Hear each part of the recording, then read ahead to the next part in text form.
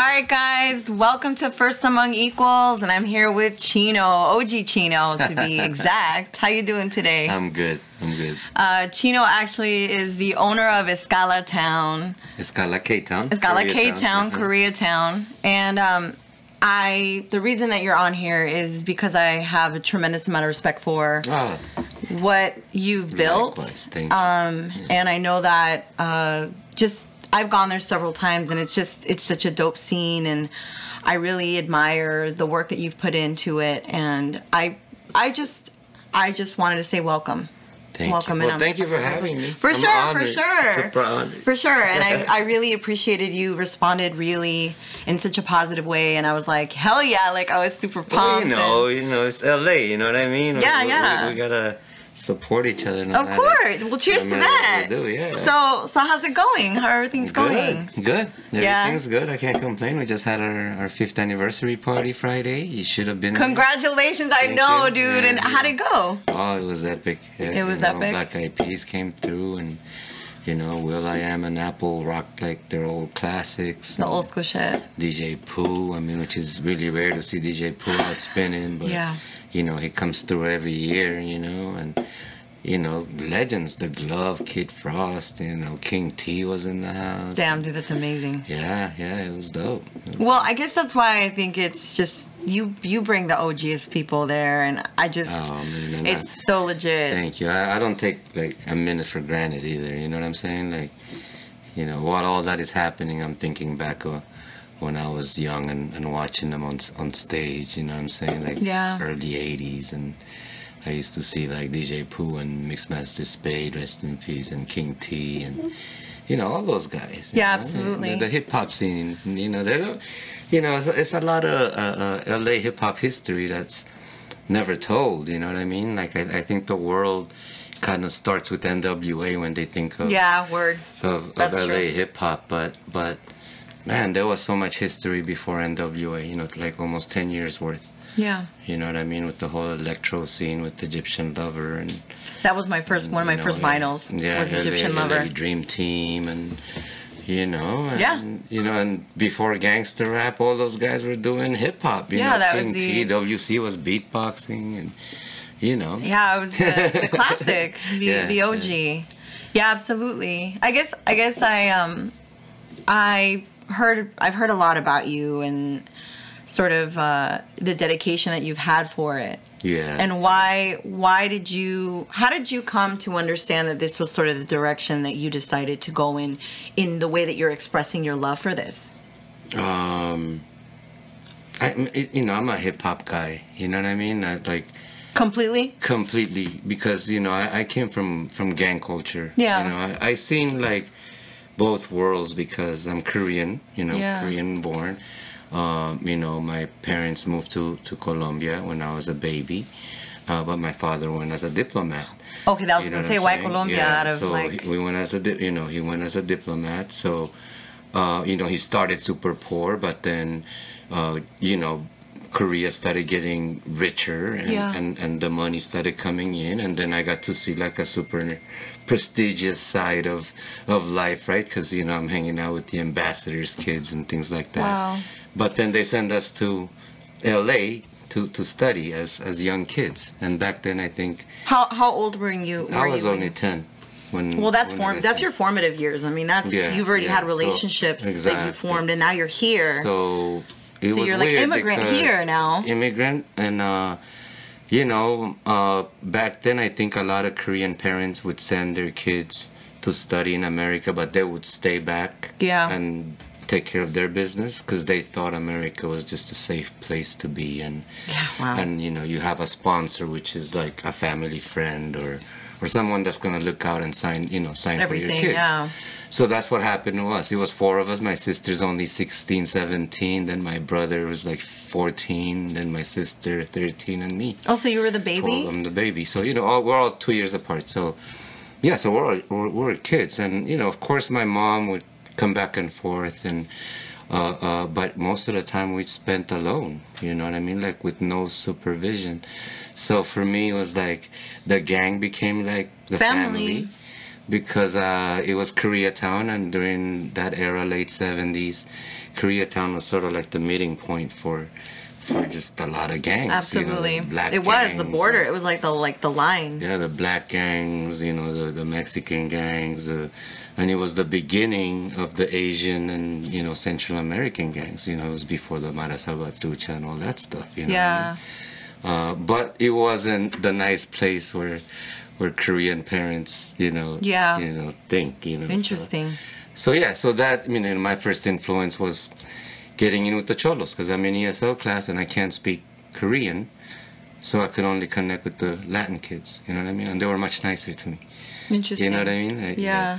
So I grew up in that culture, and then getting back to your question is, you know, hip hop came out, and I think, you know, I'm one of those people that could say it, even though it's kind of corny, that hip hop changed my life, you know what I mean? Not just mine, but a lot of my homies, that, you know, it was the only other cool thing to do, and still, you know, try to get the girls and all that stuff. You know what I'm saying? Because back then, gang culture was it. Like if you were not gang banging, you were just a square. You know what I'm saying? There wasn't another cool thing to get into. That's true. You know what I mean? That's true. So hip hop was that. You know, like, so I saw hip hop like from the very beginning, because I was a music freak. You know, just like you. Yeah. You know, I collected records since I was, I don't know, like 9, 10, because my father collected records in Colombia, so I was already, you know, like about really the vinyl, yeah. So as soon as we moved here, and I saw like 45s were like, I don't know, 28 cents or some crazy price, 35 cents. Yeah, you know, when for sure. I was like, wow, you know. Yeah. I mean, we weren't rich, you know, but I would like skip lunch just to buy a record. You know what I mean? Yeah, for sure. So then when hip hop came out, it was like just automatic, like, whoa, what the hell, you know what I'm saying? Yeah. So I'm buying every hip hop record as it comes out, you know what I mean? So I became sort of like that hip hop kind of nerd. Like, I know so much about like old hip hop. I don't know shit about new hip hop, but yeah, me neither. You talk about old hip hop. Yeah, like we can keep going on and on. Yeah, exactly. Yeah, no, for sure. So you're saying that just that infusion. And then that is like something I just carried with me my whole life. You know what I'm saying? It's just like you kind of become hip hop. You know what I'm saying? It's just kind of like part of your lifestyle. In you. So it's like everything you do has to have some kind of hip hop element in it, or you're not doing your own thing. Yeah, for sure. You know what I'm saying? Yeah. I think for me too, everything, it still is just in the back of my mind, a lot of things that I infuse, or like my style, even though, you know, I have to be more of a professional sometimes in what I do when I'm not doing this. I definitely still am hip hop, for sure, and I feel the same way. Hip hop did change my life. It really did. And you're like a little bit of chola too. Like... Well, I'm from, I grew up in Northeast LA. I think there's a little bit of a vibe going, for sure. I think it's just, it infused in us, in our culture, and it's a beautiful culture. Oh, I love it. You know what I'm saying? It's like, I know you love it. Nowhere else in the world, you know, is this culture as real as it is in California, Southern California. You know what I'm saying? Like the whole Chicano and the lowrider culture. And the movement. You know what I'm saying? And, well, of course, you got to include the whole Southwest, but, you know, it you just feel it more in LA. You know what I mean? No, I agree. And I also, and what I love about hip hop, and I think I've talked about this before, actually, is just like the different variations of who you can be in hip hop. So it's not like you're just this one thing. It's like you can be this, like, aware. You can listen to Talib, or you can listen to Gangstar. And you can have a really open, like, this is the world, and we're kind of challenging the status quo, and we're fighting this. Or you can be like Sugar Free. You can be like, some Bay shit and do some like Too Short thing, and kind of like have that little vibe, and a little RBL Posse, little rugged sort of bass stuff. I did. Or you can go another way. You can do the clubby hip hop. You can do all that, and all the different variations. You can go gutter, you can go East Coast and do like the Wu-Tang, and it's just an amazing space, and there's so many different representations of hip-hop in music. And like you said, I'm not really as knowledgeable on the hip-hop now. I've tried to sort of kind of come with a better understanding of what's going on. Yeah, I try too. Yeah, right? No, I do. I try to, and I think I struggle with it, and I'm trying to understand it. I'm trying to understand it, but I'm also like, what's going on? Yeah. And I feel like the things that generationally go through as human beings are reflected through the arts. So the movies that are going on and the art that's being displayed and the music that's being kind of created is reflective on who we are as a people and our culture. And sometimes I feel like a lot of it is so sad and mundane right now and sort of even like white noise. Like I just feel like a lot of them, I don't know, I don't feel the emotion I used to feel for this that I used to feel for hip hop before.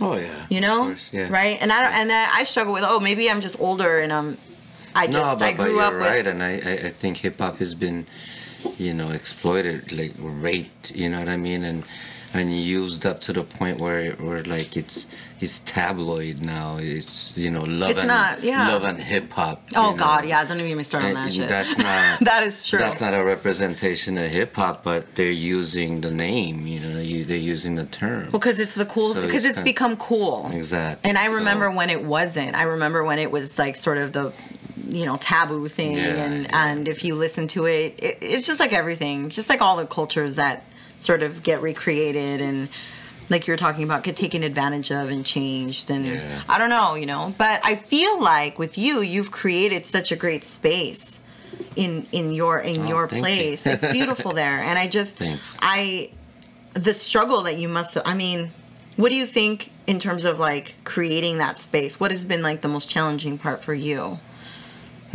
I mean, it is a challenge to just do me, you know what I'm saying? Because I'm not a mainstream person. So even like with the hip hop things and the hip hop DJs I bring or whatever, I tend to be a little more, maybe more underground than most people, so they don't know like certain people that are coming through the DJ. But for me, it's like, wow, this is a big deal. Yeah, it is. But I know what you mean. But I'm not the only one. You know what I'm saying? So it's not like I'm trying to fill up a venue, a whole venue. It's a nice, cozy space. It is. So I'm like thankful that there's other people that connect with my ideas and they're more loyal and they appreciate the things that happen there more. You know what I mean? They come and they thank me like, man, thank you. The next day they're like, thank you for bringing such and such. And that's what makes me feel like, okay, like mission accomplished. Sorry, I got excited after you said that. What was that an intention that you wanted to set when you originally created the idea? It was an intention, but it wasn't. You know what I mean? Like aware? You weren't aware of it? It wasn't something that I thought would come from it. Would work as easily as it did. You know what I'm saying? Yeah. Like, because I only knew my circles of people. And I know LA nightlife. I go out to a lot of things, and so I would know. But it was always the same cool people at all the different events. You know what I'm saying? So you run into the same. So I was like, okay, they might come through and support, and they're enough. Those are enough people in the circles that I know. Yeah.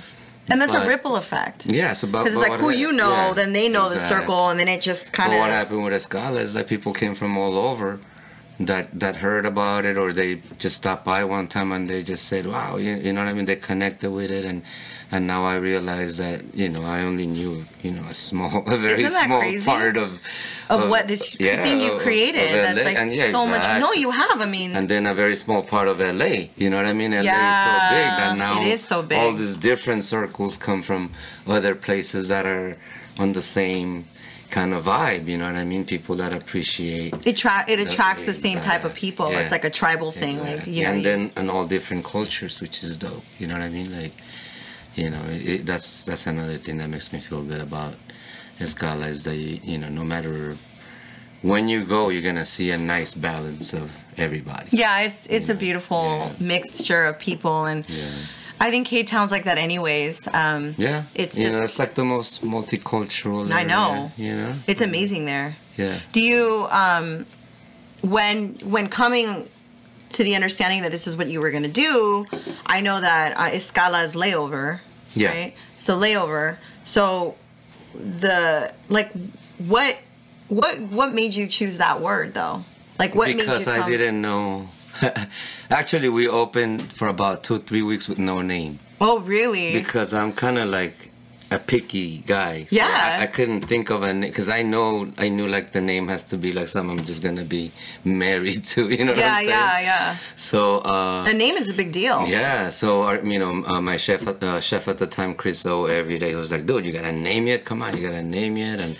And we had to open. We opened up with no name. Was it like a soft opening? So yeah, like a soft opening. Okay. So friends would come by and be like, "Oh, just don't name it anything. Leave it like this." You Oh, know, like one of those nameless places with just an address. So but I was going through all kinds of different names. And then my mom called me while I was still like hammering shit. You know what I mean? Yeah. We were still remodeling in there, and she called me and she And where does she live now? When she in Bogota. Oh, she's still in Bogota. Yeah. That's she funny. was still in Bogota, and we had just barely opened, and we had no name, and she said, oh, she was going to Korea, so she goes, tengo escala en Los Angeles, and I was like, and after I got off the phone with her, I was like, escala, that sounds kind of cool. That does sound kind of cool. And then I started asking everybody, what do you think of escala? I was like, oh, it sounds dope. It sounds classy. It does sound classy. It sounds very. So that's what I went with. That's But amazing. I was thinking all kinds of crazy stuff. I was thinking like cartel, and then Colombian people were like, no, don't do that. Like when I tried to do that, Narcos hadn't even come out yet. That's awesome. Yeah. That's dope. Yeah. So and the menu, same thing. It's like a Colombian Korean. I know the fusion, dude. But that was totally because I had no idea what I was doing. I've never owned a restaurant. I had no plan. That was my next question. I was like, what? I had no plan. And, my sister, thank my sister. She's the one that made this whole thing happen. Really? You know what I'm saying? Because she's the one that came up with she came up on that space, that opportunity to take over the space. And she passed it on to me, like, hey, you want to do something? She's the one that invested money to make it happen. And what were you doing? Sorry, what were you doing before that? Well, I was working in music, and I was living in New York. Okay. I had just finished a long run doing management, managing hip-hop artists. Executioners was one of the longest runs. But mostly, like, small underground, underground like hip-hop. old school hip-hop like groups. OG. And doing artwork and, just doing little things, DJing, promoting parties. I was just kind of living off of just hustling hip hop, I guess, right? The hip hop life. Exactly. Yes. Yeah. Been there. Yeah. So, but it wasn't. I'm living in Brooklyn, so bills are getting high, and I'm barely keeping up. And then, one of my visits to LA, visiting my sister. My sister's like, "Hey, you always wanted to have a bar. Check out this space, because, I got a chance to take over." That's crazy. And boom, that's how that happened. So because of that, my sister was the one going, "Okay, what are we doing? You know what I mean, what's the menu? Interesting. And then so under pressure, I was like, you know what? Let's just do Korean Colombian. That's her favorite food. And then she was, and she's one of those people. She just lets me run with whatever, right? That's so she's like, go ahead, do it. She was cool with it. So without that support, you know what I mean? That's amazing. From her and her best friend, who's also an investor. I couldn't have. I don't have money to start one of those things by myself. No, it's a lot of work. Exactly. That's major. That's why I was like, where did this come from? But the reason why I'm the face of it and everything is because, I did have some investments, but they were totally hands off. You know what I'm saying? And they totally trusted me with whatever I want to do. So I got to do me. That's so beautiful. I got to do me 100%. Because if not, I'd be miserable. Like a restaurant is like the worst. They talk about how hard it is to stay open. They talk about how hard it is to keep it going. And it's just stressful. Like everything's breaking down every other day, and you're dealing with stuff that's petty. But in the restaurant world, it's like a big deal that you run out of soap. Or like if you run out of toilet paper, it's like, oh shit. You know what I'm saying? All the little things. But all those little things that are meaningless, but that's what I'm saying. But meaningful. So you're dealing with stress from like the pettiest thing to like, the taxes, you know what I'm saying? Like the biggest, most complex things. So yeah, I don't, you know, but if, you know, if it wasn't for me being able to bring art, you know, have my artist homies and come and do graph on the walls. Oh, it's beautiful. And let, you know, the DJ homies come and spin and you know what I mean? So if I didn't bring that, you know what I mean? Like even with the food, like I love when other chefs come and do pop-ups, and because, you know, like food is art too, you know what I'm saying? Oh, absolutely. So it's like, you know, it's cool to be able to do that too, like to be able to offer someone a space to like come up with a dish, you know, like Big Twin, Twin from Mobb Deep, you know, infamous Mob. He loves to cook. He's like a chef. So we did a pop-up. Yeah, he did. We did a pop-up with him like, I don't know, 3 years ago maybe. Yeah.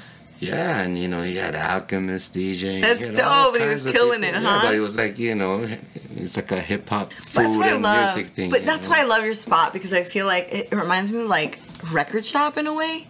Yeah, well, I used to have a record shop, so maybe that has a lot to do with it. Is that what it is? I get the vibe. It has that very, like, you come home. Like, when you love record shops and you go there, you feel like you're home. It's like, I'm here. This is like where I belong. You know? Yeah, and it's just like, I mean, I haven't felt like that in a really long time, but I still feel like that. Like when I go and visit your spot, it makes me think this is like where you it's like, this is the spot. That's it. Like, that's all I can say. It's the energy and the just the warmth in your design style, your artistic aesthetic is like so on point. And it makes me feel, you bring me back to a time that no longer exists right now. Yeah. And that's okay. I think sometimes, like, as you get older, you take for granted what used to be. Yeah, exactly. But you've created, it's a time capsule. I feel like you've frozen time into this feeling of like what things used to be, and the beauty of the music and the culture and the art and the food, and just like the way that you've created it is just so unique. Like, there's no place like that. And that's why I wanted you here, because I wanted to understand. I always like to learn from people, and I feel like you have all this wisdom in the sense of understanding and creating it and just kind of doing you. Yeah. You know? So, well, I mean, I'm not trying to fan out too hard, but... No, come on. But I think, I think you're the same. You know what I mean? I think certain people, and it probably starts from, like, early childhood, we're kind of, like... hungry, dude. Stubborn, and like we just want to do things our way, you know. And hungry as fuck, man. To do what I want to do. Yeah, and some of us are lucky enough to have a family that gives us room to do that, right? Like, or you're kicking and fighting and kicking and screaming to do it. I come from like a Korean family, an old school. You know, my parents are old school Koreans, but at the same time, they were never like, you gotta go to school and be a lawyer and whatever, I wanted to draw. I wanted to be an artist, and from an early age, I used to say that, and they were like, "Cool, you're good at it." Wow. And they always encourage. That's really rare. My mom's like that too, but it's like rare when you find other people that. Yeah, and I think now that we're older, we still appreciate that. I mean, that's it. That's all we know. We have to do things right. We have to. I don't know any other way, and I don't want to force myself to do. I'll die. Yeah. Like, I can feel it. The death of me. Yeah. Some people. I'm so blessed, because I think you're right. Having that kind of support system. I mean, I have so much respect for people that get to work at 9 a.m. and all that stuff, because I was never able to. I just didn't have that discipline, you know what I mean? It's just not me, you know what I mean? But me not being able to be so structured at the same time allowed you to gave me an advantage on another side, you know what I'm saying? That gave me an advantage for, like, being more creative. Well, this wouldn't have happened. Yeah, exactly. This wouldn't have happened. Yeah. And you still have structure, you're just structured differently. Yeah. I mean, it's just not westernized. Yeah. I don't know what, I just think it's not the westernized way that people expect you to live your life. Yeah. And I still get up really early in the morning, but I still go to a job that I absolutely love. I'm so happy for this freaking job I have, dude. It's a blessing. And I know, I trip out on how hard. I was talking about this in my last podcast. It's hard being in LA. Like, the amount of money you have to spend and the amount of money you have to earn just to stay afloat here. And I mean, you could take the hit and go somewhere else, but then there's less action and there's less like stuff going on. And I think you're a move, like you're all about it. Like you're so, I mean, from what I perceive, is I think you are a social person. Yeah. To a certain degree. To a certain degree. You're not a total introvert, or this wouldn't have happened. I mean, I think I'm 50-50. You're 50-50. Definitely. Yeah, I have my moments. Yeah. And I go through my phases. I'll go a few months where I kind of hide out in a cave a little bit, and then I'll come out and go like balls to the wall. But it depends on kind of how I'm feeling, you know. Yeah. As an artist, though, I didn't know that you were. So what was your medium when you were working, like doing art and stuff? Well, was it graph or was it? Growing up, I did everything. Oh yeah, I did a lot. So it was just tagging and piecing. Tagging was when the gang era. You know, I did a lot of cholo graffiti. Yeah, anything. But not like art, not like pieces or throw-ups. But back then we used to do pieces. You know what I mean? No caps, just whatever fuzzy cap came with the can. Yeah, whatever came with the can. And but our thing not just our thing in every neighborhood. Yeah.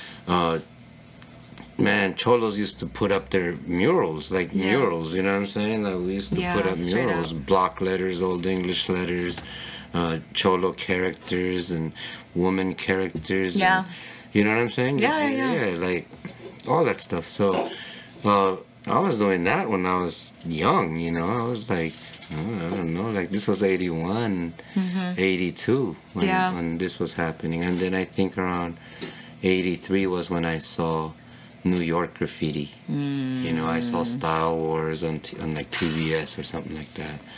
And then there was this kid that moved from New York to LA, and I saw him in art class, and he had a black book. And we all like surrounded him, and he was showing us his characters and stuff. And I was like, wow, that's when I started realizing, you know, what hip hop graffiti was about. But I never, I would do it. You know what I mean? But not so much. It wasn't like going out and getting up, because I didn't really know the culture of it. You know, I didn't know that. That's a whole other culture. You know, I didn't know you're supposed to get up all over the city. Yeah, you had to go put in work. You had to go like, if I knew how to do the letters, you know, so I would do the letters on paper, and I was like, okay, this is pretty cool. I'm good.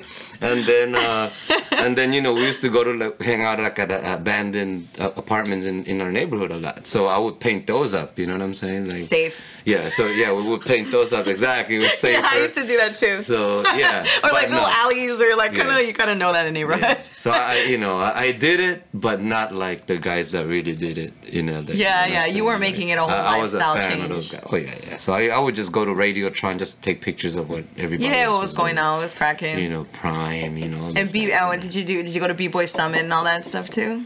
You know, B-Boy. That's I'm that old that I actually, like, when B-Boy Summit started, I was already in New York. B-Boy Summit was like kind of when I was growing up. Yeah. It was like, it's B-Boy Summit, gotta go. I know. I'm pretty dated. No, you know? But I've been to B-Boy Summit. Yeah. I mean, it's all Asia's the homegirl. You know, Yes. I used to see Asia back in.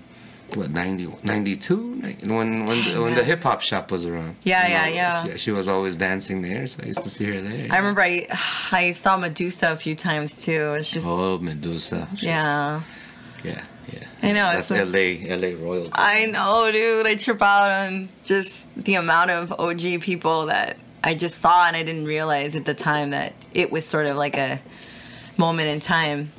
You know what I mean? Yeah. Like you just live in it when you're growing up. You don't think about it that it's gonna phase out and that things are gonna change. You know. Exactly. You take it for granted when it's happening, but you gotta try to absorb. You know, you gotta, know that it's gonna end one day. You know. Yeah. I think when I was road managing and traveling all over the world, and free trips, and getting paid for them. Yeah. And then smoking weed and drinking and being at a party is like your job. But I would always sit there and think like, man, this isn't gonna last forever. Really? Like let me just have How old fun were you when that was happening and you were thinking about my 20s? My 30s. Your 30s. Yeah, my 30s. So you were like just living in it, knowing realizing. Knowing is gonna. Well, in your in your 30s, I think you're a little bit more like aware. Yeah. Because you've gone through your 20s. Yeah. Your I don't know. My I was like, what was that? It was like, boop. Yeah. It's a blurb. Like it just kind of goes. So I don't think. It's good times though. Yeah. I don't think I ever had a day when I was like, oh, this job sucks, or you know what I mean. I was like, yeah, enjoying every minute of it. You know? I think it's the youth too. Like you just sort of go through the motions and you're not aware. I don't know. Like you're just happy. Yeah, I don't know. I was super happy. I was super motivated and ready to go. So now, where are you at? Like what's going on now? Like with you and kind of what are you doing? Well, right now, like spot, you know, EscaLA is it. You know. Well, yeah, it's a huge thing. I mean, if I could expand, I would want to do something in Colombia, in Bogota. Oh, wow. And that's kind of been my plan the last few years. I've been going back and forth and looking at spaces and things. And because it's really hard to make it in the States now, like as far as a business, and especially in California. Yeah.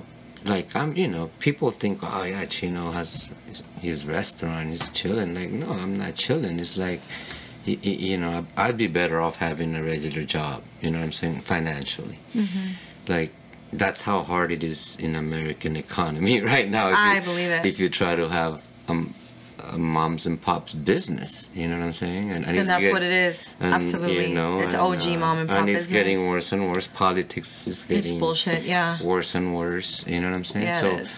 I'm starting to think of a plan B. You know what That's I smart mean? though. Like, That's smart. Yeah. So if this, you know, like if I could start something in another country that has a whole different economy. Wow. And other advantages. Yeah. Well, you got roots over there. And you know, my parents are there. Have beautiful friends there. You know, the whole hip hop community. You know, that I'm super fortunate to have connected with. You know Absolutely, what I'm saying? yeah. So, yeah. So I think that's my plan. And of course, I would love to do something in Korea, but I can't do two things at the same time. And No. I'm more familiar with Colombia, but every time I go to Korea, I also feel like bringing something there. And you know, and the same thing, it's not like business, it's almost like, you know, like bringing a little piece of yourself, LA, you know, like, oh well, yeah, you know, well, LA and New York and hip hop culture more than anything, you know what I'm saying? Like just kind of bring that to other places. And do you feel split just because of the kind of trifecta of like? No, I feel the opposite.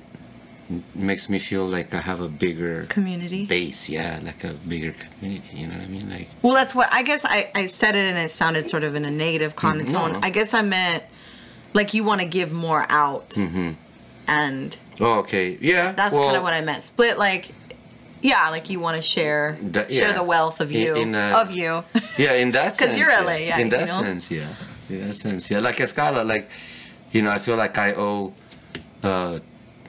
the Korean community a party, and I owe, you know, the Colombian community who's been super supportive, and I owe them a party because our celebration was like the hip hop party, you know, it was like the, you know, like the general, yeah, you know, well, it was like the subject exactly, of it. yeah, but at the same time, it's like I feel like, you know, what about all those Colombians that came and supported that are not hip hop people, you know what I'm saying? But that have supported the restaurant and support you. Yeah, exactly. So I feel like, yeah, you're right. I feel a little bit split. Like I feel. I guess like I need to do something. I heard that in the way you described it. It felt like you sort of felt this need, and this sort of pulling.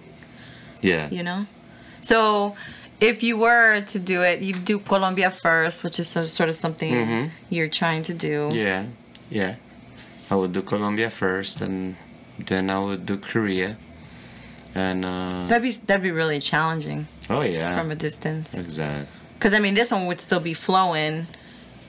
Yeah, which is hard in itself. Yeah. You know what I mean? Yeah, I know. For this one to flow. So. Well, and it's so beautiful, and it's the energy. It's sort of like splitting your energy into something else. And what would you say, I guess, for people who are starting something like this or wanting to start something sort of in the sense that you have? Like, what kind of wisdom would you sort of share with people? I mean, it's hard for me to give advice being a first-time restaurant. You kicking ass, though, dude. I mean... But, you know, I guess what worked for me is that it's different. You know what I mean? I don't think...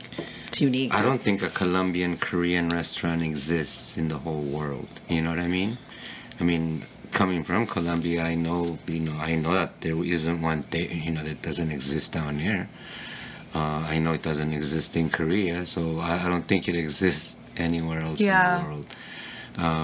And if it does, I don't think it's hip-hop. You know what I'm saying? No, this is so dope. So I think all those elements that make it so different, even though it's like, to some people it might be weird.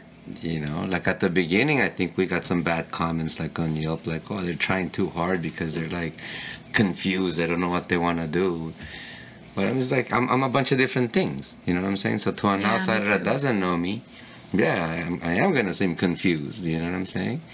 But no, it made the place very different. And I think everybody has their own unique thing. But I think especially when you're investing money and time and when you're depending on other people to understand what you're doing, you get a little bit scared. And then you feel safer just doing what works for other people. You know what I'm saying? You see that restaurant working, so I think I'm gonna do that. Which is what is based on this country is like. So everything's the same. So everything's the same. So generic. It's like or they want you to franchise the same shit and cookie cutter this over here. Did you see how this restaurant is decorated? Let's do kind of like that. That thing, yeah, for sure. You know what I'm saying? Like, so then everything starts. So how did you? I mean, you're past that, but how did you struggle? I mean, that's a struggle, though, hearing all that and sort of questioning yourself even a little bit. Or I think for me, it was like, I was blessed not knowing what I was doing. You know what I'm saying? Okay, yeah. Because I didn't go by any standard. Yeah. If I had done it before, then I probably would have been more scared, or I don't know. Yeah. You'd have been tainted, sort of. Or I don't know, but just like not knowing what I'm doing, I was only able to do me, you know, just because I don't know anything else. Like, I don't know, I'm not a hamburger expert, you know what I'm saying? Like, so I wouldn't, but I know how to taste Korean food and I know how to taste Colombian and you know what's food. Good. You know what I'm saying? Yeah. So I just went with what I knew, you know, and I think that's what made me like not care about whatever standard they might be. Like even you know, my first chef was, when we're going through plans for the menu, he was like, so what do you want this place to be? Do you want it to be like a dinner spot, or do you want it to be like a lounge party spot? And I was like, well, both. Can we do both? He was like, well, how are you going to make that work? Like, you going to move the furniture out at a certain time? Or, you know what I'm saying? Because he's an expert. You know what I'm saying? So he's been through it so much that he's got a script of what he runs down. Yeah. Which can be good for certain things, but me being naive, I'm like thinking like why people just dance everywhere. Exactly. Why That's wouldn't me it too. work? Like just dance through all the boobs. Like, you know it's still good. And like coming from Colombia, it's like you go to dinner in Colombia, and when there's music, people get up in the middle of dinner and dance. Dude, I know. You know, it's normal. It's like, you know, half kind of party, half dinner. You know, it's a normal thing down there. So that's what you created here, and you didn't have to structure it. It's the westernized way, though, that people think, and then you're. It's like and you know, and I'm in Koreatown, which makes it stand out even more, because in Koreatown everything is really similar. It is. Now you're right. Now it's changing because you go there, because now you're getting all these different kinds of food coming in a variety of restaurants. But for a long time, Koreatown was just Korean restaurants, and they were all the same. You know what I mean? Yeah, and you just, that's where you go for K-Town. And you just go there. That's where you go. You get the meat. Get the unlimited meat. It's legit. Some people know the best, you know, whatever they're. But you're right. I guess it is. Yeah. And now that the new generation Koreans, like, the parents are passing on their businesses to the younger Koreans who are hip-hop influenced, right? So now you see all these cool little spots popping up in Koreatown, and you see businesses changing to the younger generation's liking. You know what I mean? You see graffiti popping up. Inside business, inside a boba shop. You know, you see graffiti. You're like, that's true. That's true. That's beautiful. Cool. That is super cool. Well, and I think that's what I like about what you said. It's just about, even before we were talking through the podcast, it's just like you doing you, and not. I think if a lot. I mean, you know what the thing is? This is an example of someone who did do you, and is doing really well. And there's other examples of people who do themselves. That's the appearance, but that's good. Let's. Okay. No, I just say no. It's everyday struggle. It's doing good. It's an everyday struggle. Yeah. What song is that? But anyways. Yeah. No, it's an everyday struggle, and I from appearances. But this is why you're here, is because I think I wanted to understand more, kind of the nuts and bolts of who you are, and like how that came to fruition for you, because it's inspiring. People want to hear like how people are hustling, dude. It's a hustle, and you've been hustling since out the womb. I think I've had very few real. Well, I've had a bunch of jobs, but as far as like as an adult, you know. So I feel I haven't had many jobs. Exactly, you know, and so I feel for you, stability may or may not have always been that important to you, right? No. Right? Yeah. No. I think. What's more important? It's. I don't know. I think maybe it's that artist thing, like, you know, like. Dude, I know we kind of. I don't know. I mean, I don't know if it's in us like naturally, or because we're like consider ourselves artists. We try to romanticize like suffering and sadness. We have to. And things like that. We have to, because if not, we won't fucking do it. So for me, it's like, it's always been ups and downs, like my whole lifetime. You know what I mean? Like my earliest memories, we were dirt poor. Like I used to see rats running under our bed and all that, and all that stuff. And then I remember being rich, and then I remember being poor in LA again. And you know what I'm saying? Yeah. So did that matter?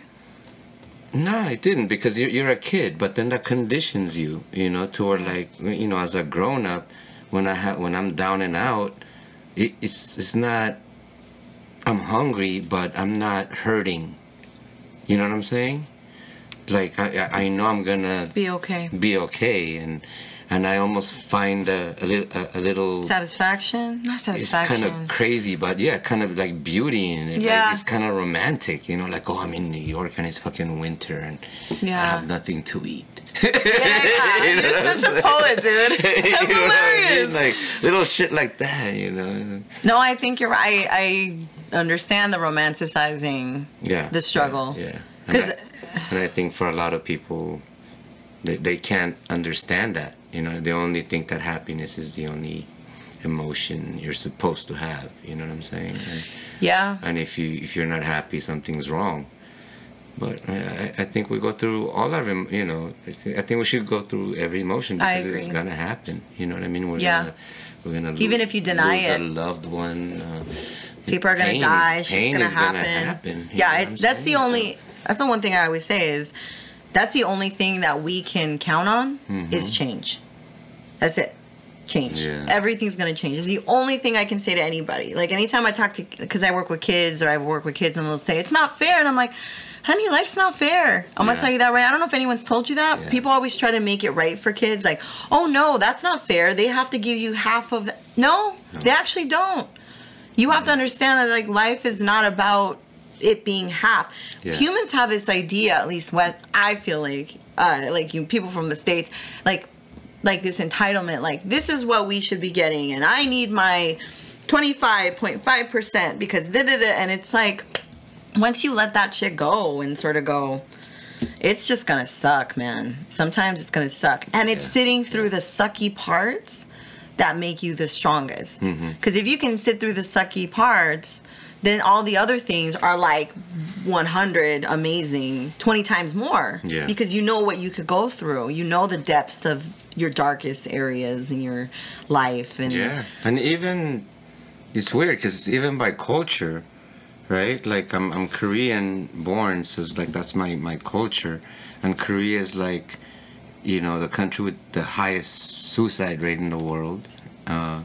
And really? then I thought it was Japan. Well, I think they kind of took out Japan. Really? I recently it's heard pretty bad. Yeah, Japan too. But Colombian culture, they're like one of the happiest people in the world. Interesting. So it's like, it's sort of like I'm in the middle of that too. You know what I'm saying? Not just on other, levels. I'm kind of like in the middle of something kind of like deeper than just food and music and and totally. that kind of fusion. I'm kind of like a fusion of both extremes of like the yin and yang kind of it. How people deal with emotions. You know what I'm saying? So I feel like fortunate in that sense too, because I think I'm happy like a Colombian, but at the same time I've experienced the struggle, that sadness, and you know what I'm saying? That Korean kind of emotional thing, you know what I mean? So it's it sounds like you've thought about that. No, because I trip out. Like I almost feel like, like they, I almost feel like they should understand, like learn from each other. Yeah. You know what I mean? Because Colombian people, maybe they're a little bit too happy sometimes. Yeah. You know what I'm saying? Like too free and too... Because, politics is all messed up and all that stuff, and they get upset about it, but at the same time, it's not upset to the point where they're... You know what I mean? Like, where a revolution is going to start, or... Interesting. Or anything like that. So, and that's why Colombia is a country that's been, sort oppressed. And taken advantage of and sort of infiltrated by like bigger, bigger... Because people are so kind and... Just sort of like... Just chill. That they don't make things a bigger deal. Exactly. And they don't... They know how to get over things really easy. They've seen it all. You know what I'm saying? Yeah. That's amazing. I didn't even think about that. It's been a country that's been at war since it started. Like it's been at war in itself. You know what I'm saying? Absolutely. Within itself. Within itself. And it's... Forever. Like there's never been peace in Colombia. Like... Never. Ever in history. Yeah. Which is crazy. That is crazy. Yeah. So, check... So it's almost like it's almost like they're resisting... That whole thing by just being happy, by learning how to be happy with whatever. You know what I'm saying? Whatever the condition is, like, fuck it. Let's just push through it. And, like, the family, the way the families are, and it's so beautiful. You know what I'm saying? Like, every generation, you'll see 3 generations come and party, kids, parents, grandma, they all go party together. You know what I mean? Dude, I've always wanted that. It's so dope, which is so different from Korea. Yeah, totally. Like in Korea, the parents don't go and hang out with their kids and go party with them and go drink with them. Never. You know what I'm saying? Super separated, and it's more like in secrets. Exactly. And then under a veil. And it's like instead they're putting a lot of pressure on their kids to be this and that and not everybody can be number one, so the ones that are not are like jumping off of bridges and stuff, you know what I mean? So it's... Yeah, that's crazy. Yeah, and it's a trip. It's a trip. So. That's so interesting. Yeah, America, we complain about America, but, America does give you certain freedoms. You know I love my country. Freedoms and certain opportunities that if you are able to look for them and catch them at the right time, then you could take advantage of a good situation. Well, and also based on... You know what I mean? Your self-esteem and your confidence and your drive. Because, I mean, you had to have been super driven for everything. And it's all about timing, too. Yeah. And taking risks, you know what I mean? Like, Well, and you're a risk taker by nature. So I think that's why it sort of worked in your favor. I actually have a question about... your parents then. This is like random, but like them moving to Colombia, like how did that impact who they were as individuals? Like I find that really interesting because that was a life-changing experience. And then they must have, I mean, you said they were cool with you anyway with what you did, but I'm sure being in Colombia affected the way they were with you too then at that point. I mean, they were very Korean, they were still strict, but I think they learned, I think they learned certain things from from Colombian people and culture that you know, that they kind of influenced us with. You know what I'm saying? Like, you know, like, yeah, like that. Like, for example, not putting so much pressure on, you know, academic pressure on. Well, yeah, because their environment changed, so they didn't have that pressure of other people pressuring them. I mean, they did it. It wasn't like total freedom, but it wasn't to the point where, like, you know, they killed their self-esteem for not comply. You know what I mean? For not succeeding in. Well, because and also, like you said, they were around people who were different. You know, because I didn't succeed. I never got a degree. You know what I mean? I never finished college. So did you go for a minute or do any of that? Yeah. You know, I ended up going to art school right out of high school. I didn't even get to graduate Which on stage. Art school? Otis Parsons. Oh, you went to Otis? Yeah. So Otis and Parsons in New York was a merger back. Oh, it was. I didn't know that. This was '84. Okay. So I was one of those kids that was just lucky. I would just kind of make it through everything. You know what I mean? Like, you know, like I went to 4 high schools. You know, I kept getting kicked out of every school. I didn't get to graduate on stage, so I had to stay in high school longer to get my credits. Yeah. And then after that... so you were a super senior? Yeah. And then, but I had an art teacher, you know... at Hollywood High School. Okay. Oh, you went to Hollywood? Yeah, well, one of the schools. Yeah, one of the. What were the schools? Can I know? I want to know. Started at Fairfax. Okay. Fairfax. Dang, you were right in there. Yeah, right Fairfax, off Melrose. Good old days. Love Melrose. Fairfax, Uni, Hollywood. All right. Then LA. Finished up at That's funny. Yeah. LA High. And LA High was the school I was supposed to go to from the beginning. Because I was and I was avoiding full circle, y'all. I was avoiding it because by that time... Because I had already gone through like gang shit like in junior high. Yeah, you know, it starts. So by high school, I was already like, I'm trying to like stay out of trouble. I don't want to go to LA because that's like the like that's like it's like going to Franklin over here. It's like so that was too crazy. But I end up at LA anyway. But anyway, because of that art teacher, Miss Styles, like she's this old lady, and she's an artist, and she like recognized my talent or whatever. And she's like, "Oh, you're so good. You could go to art school. You could do this and that." And she started sending me to little scholarship programs, like summer programs or Saturday programs at Otis, where I'd be like drawing like nude models with like grown dudes. You know what I'm saying? Damn, that's so dope. I was though. like, You're like, so you know, so that kind of. Inspired and kind of gave me some guidance to her, like, okay, I know what I have to do. You know what I mean? Like, yeah, you saw a path. Yeah, a path. Which you never see. Exactly. So it's nice when you have mentors. I didn't really have any mentors, dude. Yeah. So then, you know, she was like, apply to Otis. That'll be a good school for you. So I applied, and then they questioned my track record. Okay. Because they were like, I would go from like straight fails a whole semester to like almost all A's, like, you know what I mean? They were like, okay, you seem like you could do it, but what the hell's going on?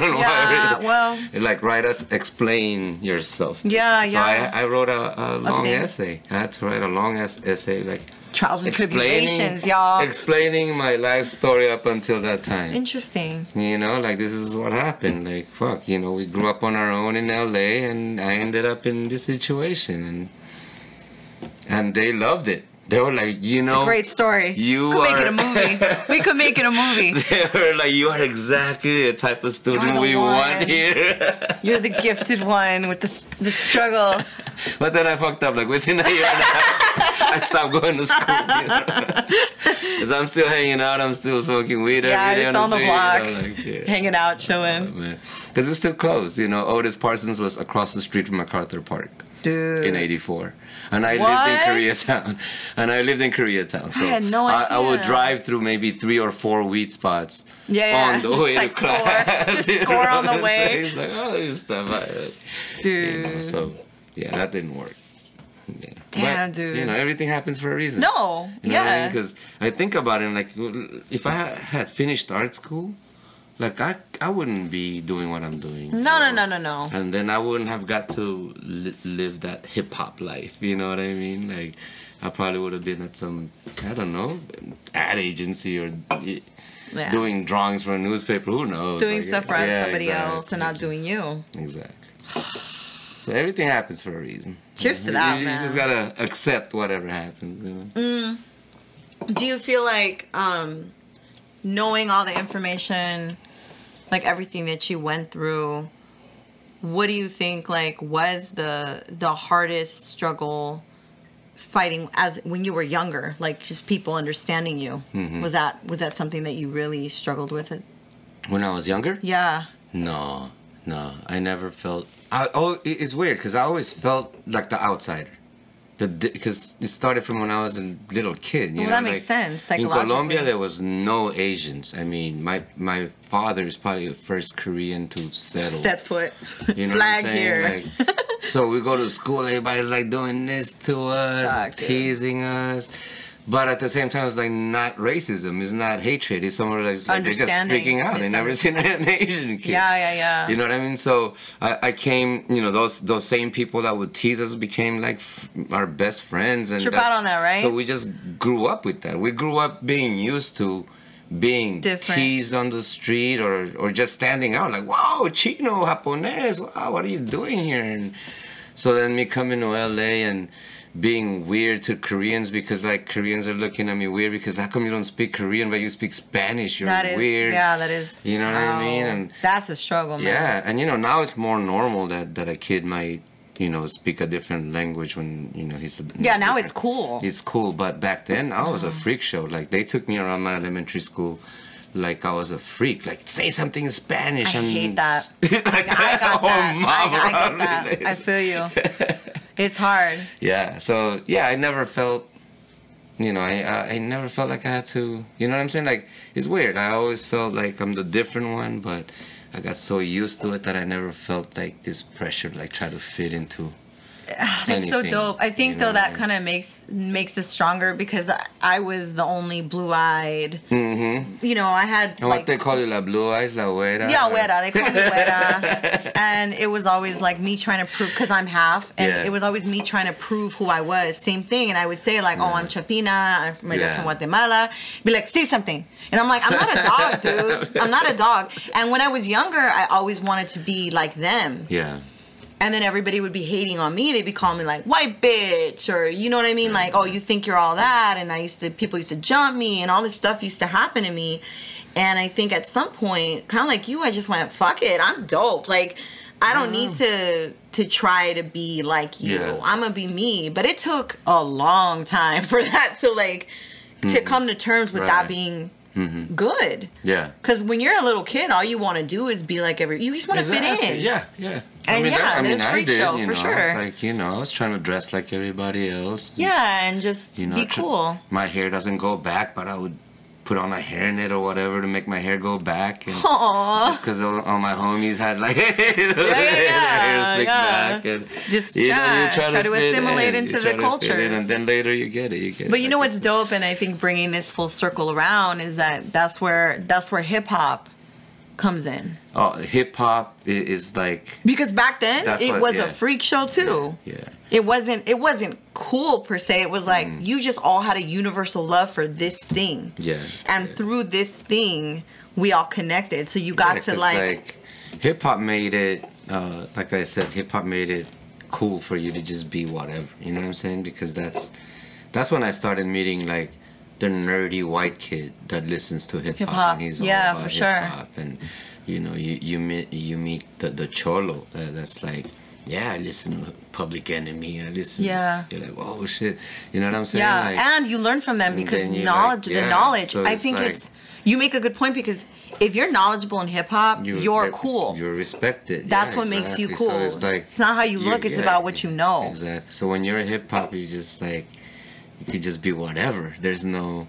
Yeah. I mean, there's a hip hop style, but you don't have to be that. No, you don't, and you can be different. You can be a little Beastie Boy, white boy skater hip hop, or you can be the gangster hip hop, or you can be like, the knowledgeable, educated hip hop. Like, I love that about it. Yeah. That's so beautiful. All right, so final question before we go. What would you say, because you're here and it's First Among Equals, you're here because I think that you are first in what you do. First Among Equals is being, sort of moving forward and being such a great inspiration to others. What do you think is your first now at the end of the day? Like, what is it you're trying to do? What is it that I'm trying to do? Bring world peace? No. Oh wow! And game over. No, I don't know. I mean, I'm not. You know. You can, however you perceive that. You know, I'm not trying to change the world or anything, but I think if each one of us does a little something towards that, you know what I'm saying? Yeah. Like, you know, towards making, you know, everywhere a better place. You know what I mean?